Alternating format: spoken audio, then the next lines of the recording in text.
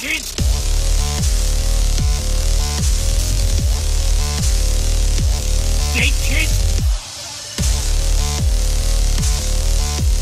I spent the whole month of October filling this turkey baster with my famous comedian cum.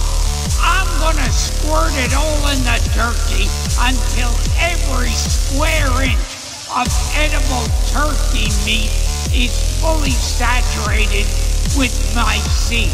It's my famous leaky turkey recipe. Take a bite and it explodes in your mouth like a gusher. A cum gusher. I'm gonna fuck the shit out of this turkey. Oh yes. Oh my God. Who knew a turkey could be so loose and juicy when you buy it on clearance?